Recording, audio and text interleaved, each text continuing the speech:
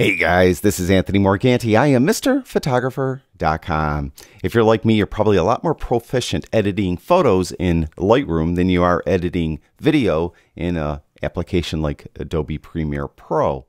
Well, you've probably been in Lightroom long enough to notice that in the File menu, it says Import Photos and Video. And you thought, I'll just import my videos to Lightroom and edit them there. Well, I imported a video into Lightroom. And I'll go over to the Develop module to edit it, and I'm greeted with video is not supported in Develop. Well, in this video, I'm going to show you how to edit videos in Lightroom.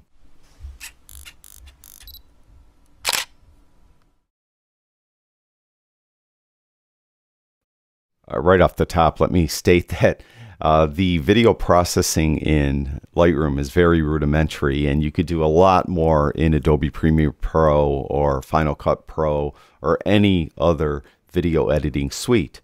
What you're going to be doing in Lightroom is stuff that you probably just shot on your phone, you're going to share with friends, or maybe a GoPro or something like that. But you can do some editing in Lightroom, and I'm going to show you how to do it. Now, I have this video that I imported, and as I mentioned, when I go over to the Develop module, it's not allowing me to process it. So what you need to do is once you import your video into Lightroom, and you import it just like you would a photo, down here at the bottom, you notice you have the scrubby controls to play the video, and this is a very, very short video. So what you want to do is you just want to move the scrubby control to a point in the video that you're going to use as a reference photo. The reference photo is actually what we're going to process, and then we're going to copy the reference photo processing to the video. So I have it at this point, and let's say I like this. So what we'll do is over here towards the right, you'll see that there's this rectangular box. Click on that and click on Capture Frame. And when you do that, Lightroom is going to create an image from that frame, and it's right here. So this is a JPEG, and here is our video right there. So there's a JPEG capture of that frame that I scrubbed to. Now what we're going to do is we're going to have that active, and we're going to go to the Develop module, and we're going to process it. Now, unfortunately, not all the processing will be copied over to the video. It's a little bit limited. What will be processed is much of the controls in the basic tab itself. The profile will get copied over. So I'm going to go to the profile browser right away. And I think what I'll do is I'll go to Morganti profiles from December. Let's see. And that first one looks pretty good. That second one looks pretty good. Let's go to the second one. So I'm going to use this profile from my December profiles. And I kind of like that.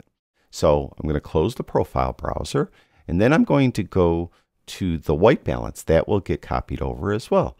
And I'm just going to cool it off just a touch. All right. Now I'll go to exposure. I'm going to bring exposure down a little bit. I'm going to push contrast up just a touch. Now highlights and shadows don't get copied over. So you really can't move your highlight. I mean, you could on the JPEG, but it won't get copied over into the video. So try not to adjust those here because you're not going to see those adjustments moved over to the video. But whites and blacks will be moved over. So I'm going to pull the whites down. I'll open up the blacks a little bit. Now texture, clarity, and dehaze, those don't get copied over either. But vibrance and saturation do. So I'm going to move that to the right. Now the tone curve gets copied over. So I'm going to add a little medium contrast for that as well. The HSL panel does get copied over. So I'm going to go to the luminance tab of that panel, and I'm going to bring yellows up and greens down, and I'll go to blue, and I'll bring blue down a little bit.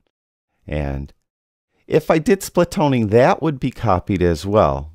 And then that's it. So really in the basic tab, it's the profile, white balance, exposure, contrast, whites and blacks, vibrance and saturation get copied over. In the tone curve, that gets copied over. HSL tab, that gets copied over. Split toning would be copied as well.